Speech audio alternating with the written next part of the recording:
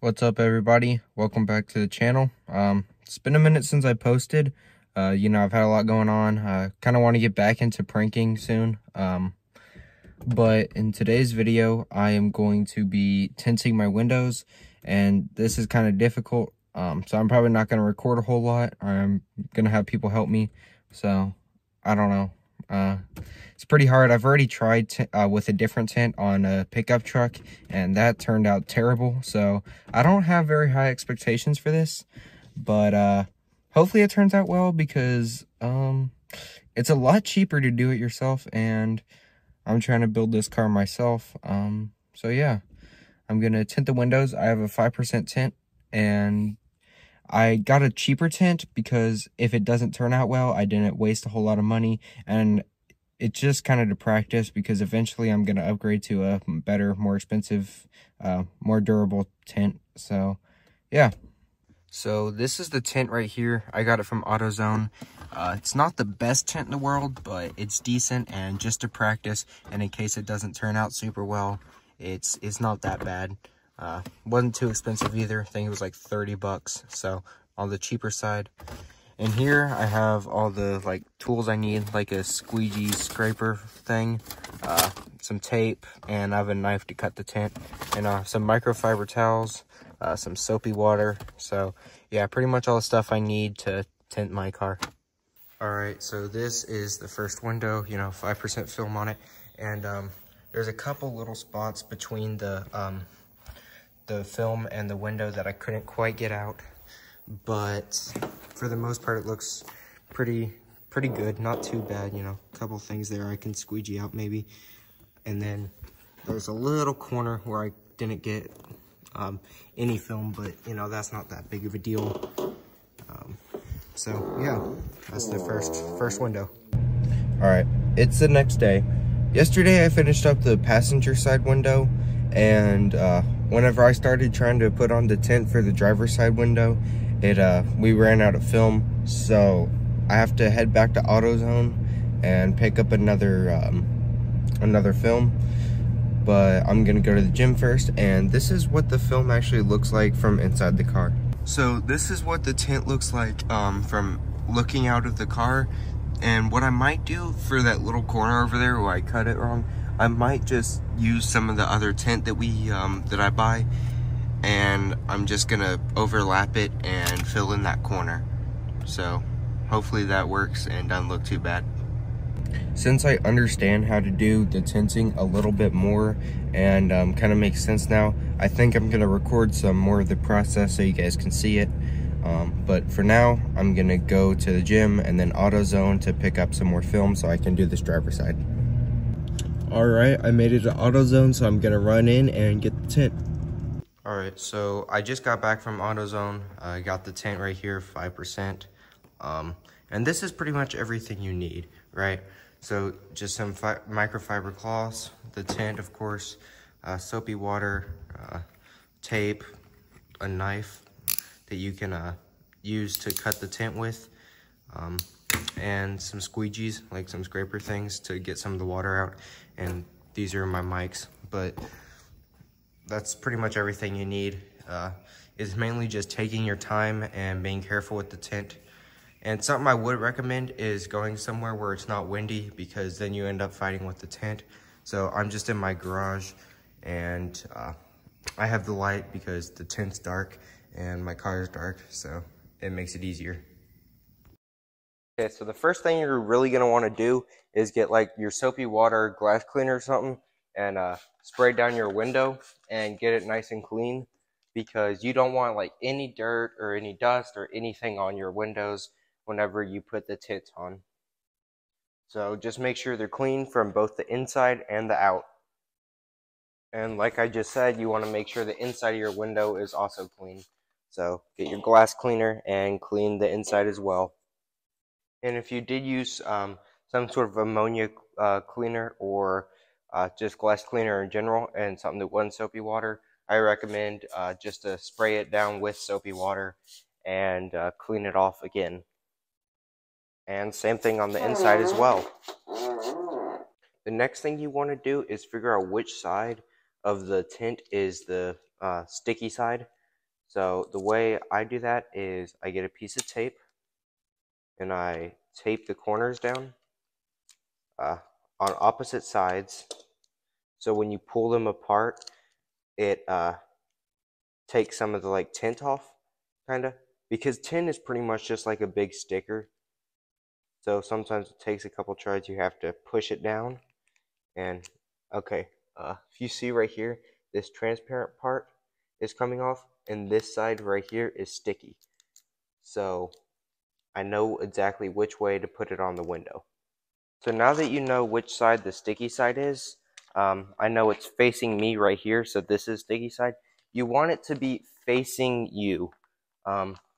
So I'll lay it on the window just like this, and I'll go across the whole thing. But before you put the tint on the window, you need to spray the window with soapy water. You don't need to dry it off or anything. Just spray the window down and be generous with it because it allows you to move the tint around freely. So put quite a bit on there. And now what you're going to need to do is grab your tint, and you're going to need to place it here and put it on the window as you go so it sticks.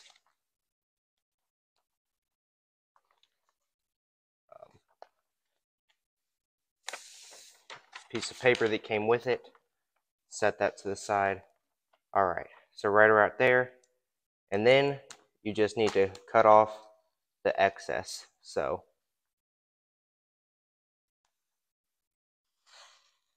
just like that, and just like that, and there you go.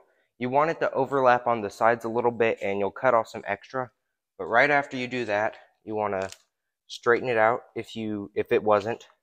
So I'll straighten it out a little bit here, kind of pat down on some of the like corners and stuff, and move it up a little bit because you want to use the bottom of the door, like the ledge here, kind of just use that so the tint doesn't fall over or fall down or anything when you're working. It just kind of holds it in place a little bit. So whenever all that's there, you can cut off some of this excess right up here.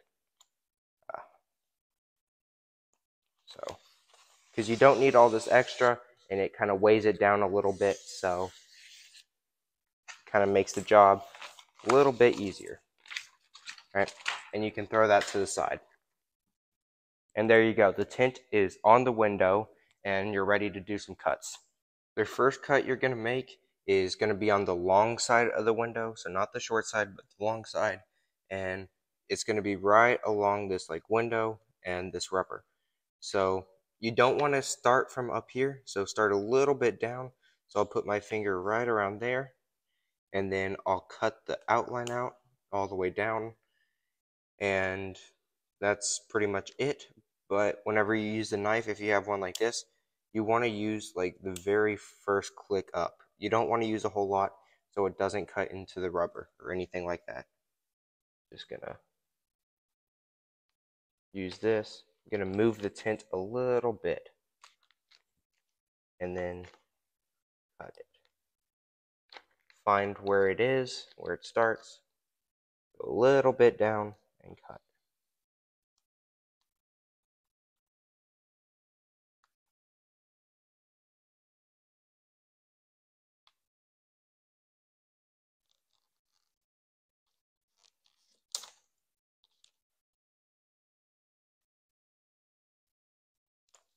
And then just rip off, and there you go. That's the first cut. The next thing to do after your cut is move the tint back over a little bit past the seal over here, or like this edge, because you want to make the tint just a little bit bigger than than like the window is, because it gives you some room inside and it makes the job a whole lot easier, and you shouldn't have any like gaps or anything then. So move it over to the side so it's overlapped a little bit, and then you come over here to this and you do the same thing that you did on this side. So don't start at the very, very top, just a tiny bit down. So if the very top is right here, I'm going to go a little bit down, so put my finger right around there, and then just cut down. And if you can, angle the blade away from like the rubber, because then you won't cut the rubber or anything like that. So it's right there. Let's start the cut and angle the blade away. Cut all the way down. And this should just rip right on off. And always like rip it away like that. And should be good.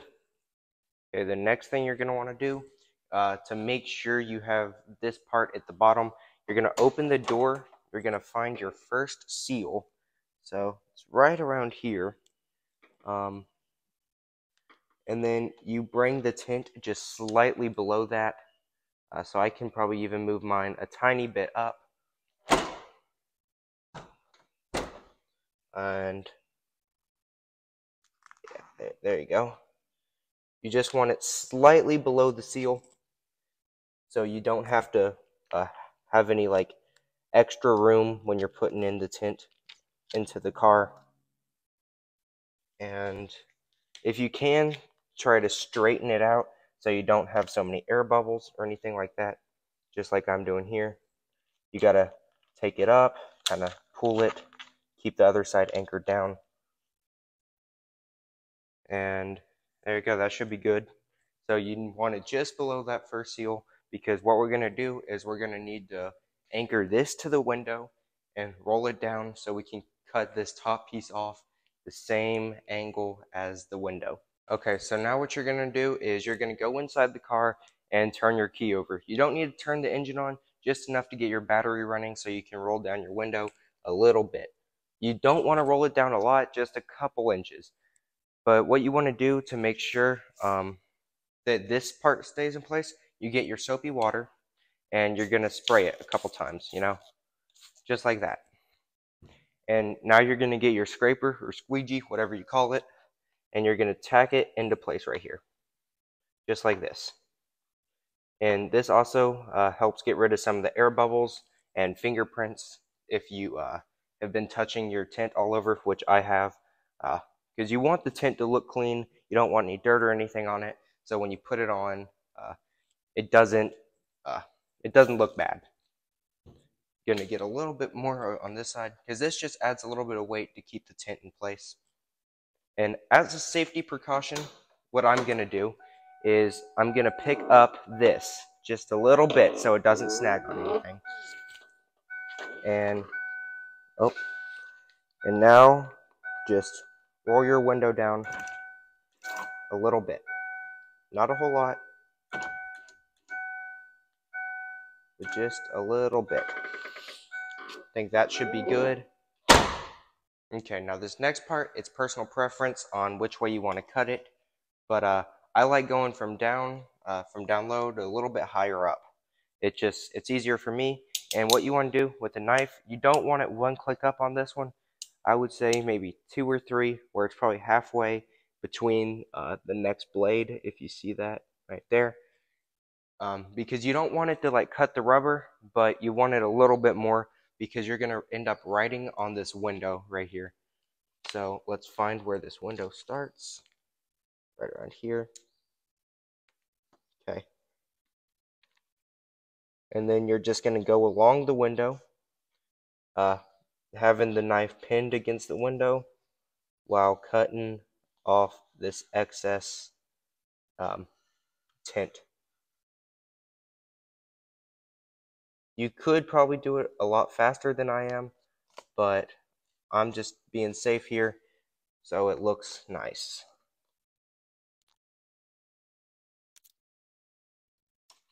Okay.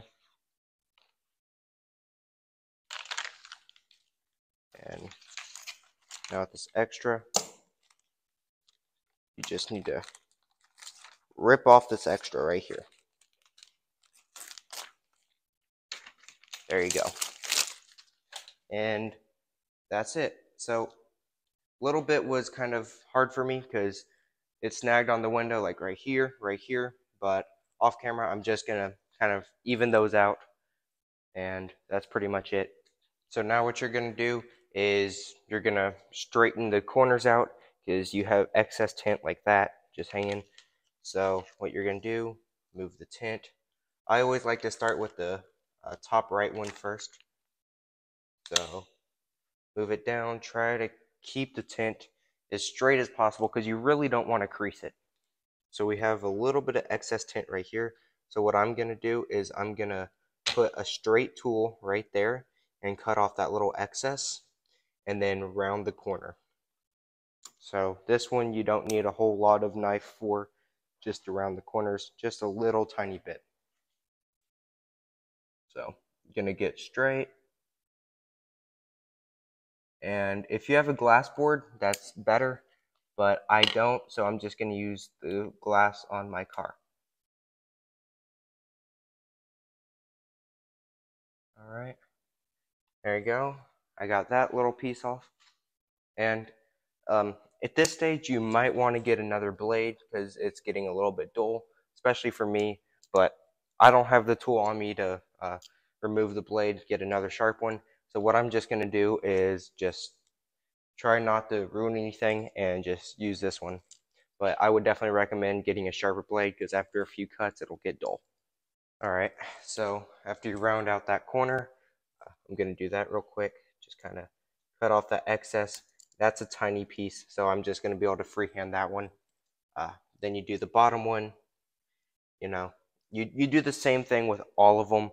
The bottom ones don't have a whole lot of excess stuff, so you don't have to do too much with those, but you just have to kind of round them out. And be careful with the tint. You don't want to crease it or anything. So I'm going to round this one out. There you go. So that one's rounded out. And just do the same with the other two as well. Okay, so now what you're going to do is get the tint from the window. Be careful as you don't want to crease it. You're going to find a flat surface and a clean one as well. Flat and clean is what you want. And you're going to set it down because now you need to peel apart the transparent layer from the sticky layer so you can put it on the inside of the car.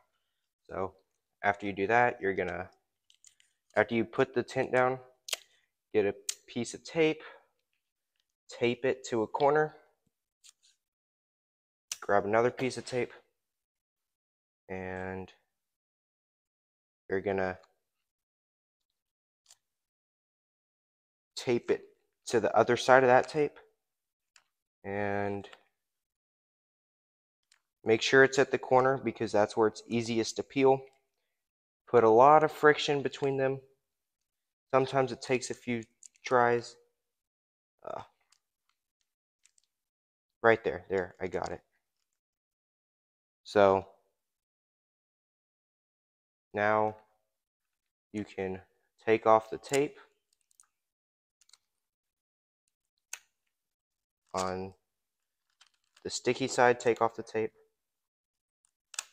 set that over to the side, and you can peel this layer. Just like this, slowly so you don't overlap the tint and get it dirty or stick to itself. But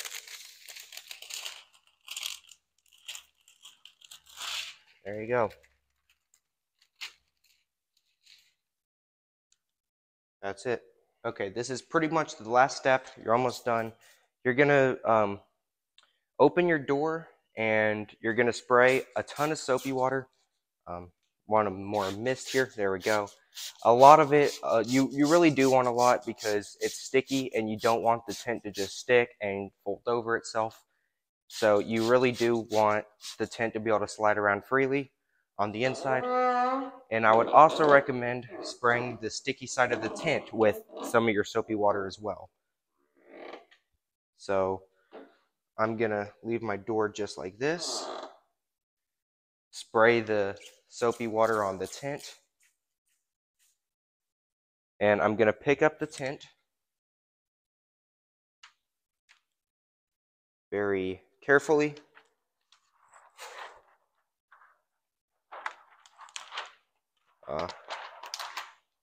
And you don't want it to stick to itself like it is for me.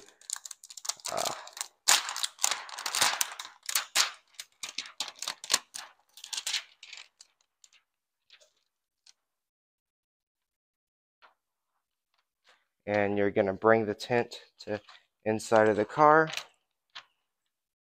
and you're going to throw it on here. I would say do this corner first. Corner is probably the hardest part. Sit down if you want to, make it easier.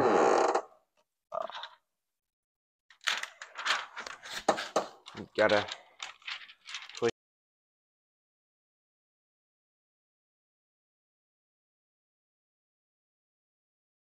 Okay, I'm really struggling, but I'll straighten this out and you get the point. Now from the inside of the car, you want to squeegee out all this water and all this stuff, just like this. Try to get rid of some of these fold marks as best as you can, and that's pretty much it. And if you have any excess stuff, you just want to cut it off, but see if you can tuck the window tint into the door here without folding everything over like an idiot. And that's pretty much it. Squeegee all the stuff out, take your time, and that's it. That's all there is to tinting. So that's all there was to tinting. That tint is on, you know. And this tint is on as well, you know. I also fixed up that corner down there, and yeah, looks pretty good for the most part. You know, I got tint on the back as well, and the only thing was this little corner down here wasn't sticking, so I taped it down, but it should be fine. Alright guys, that's the end of the video. Thank you for watching me tint my windows. It's a 5% tint. Hopefully the part where I tried showing you guys how to do it helped some of you. And yeah, thank you all for watching. Leave a like and subscribe for more content. And in the comments, let me know video ideas you'd like to see me do in the future. With all that being said, see you in the next one. Bye.